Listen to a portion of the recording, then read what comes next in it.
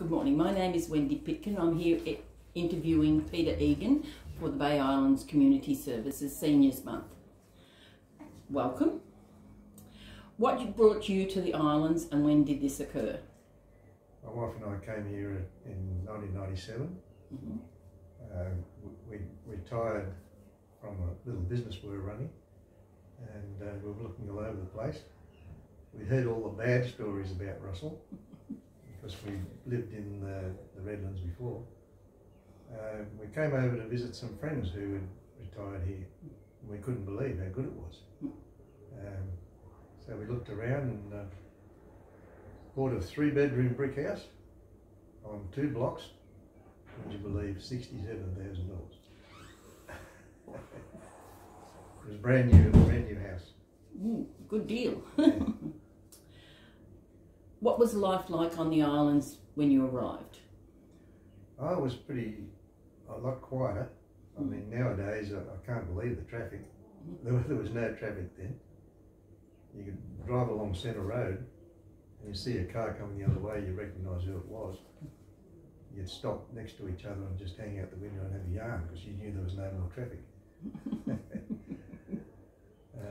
Yeah, it was nice and quiet, and I suppose one of the worst things was that we didn't have police then, and there were a few baddies around who played up, and unregistered cars. You had to be careful you didn't run into them because the insurance wouldn't cover you. But otherwise, it's a beautiful place. What made you get involved in working for the community? Well, I've always been a singer, and a lady asked me to join the Russell Island Singers, and I was with them about 15 years.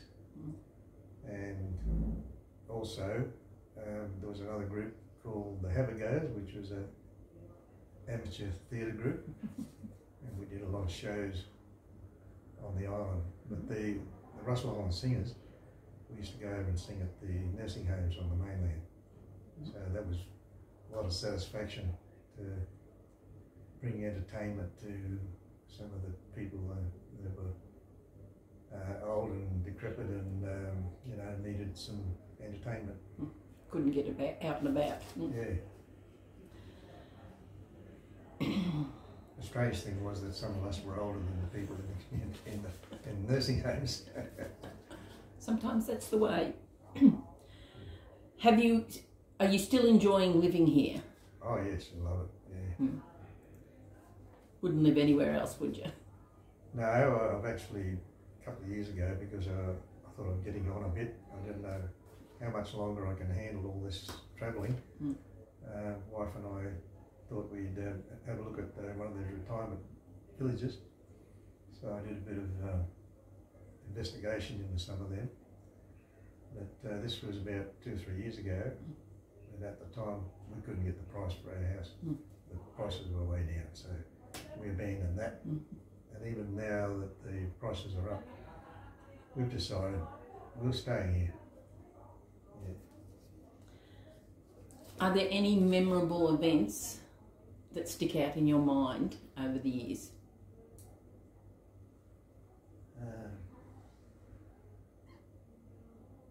Well, one of the most important things I think that happened to the island is that we got the police here.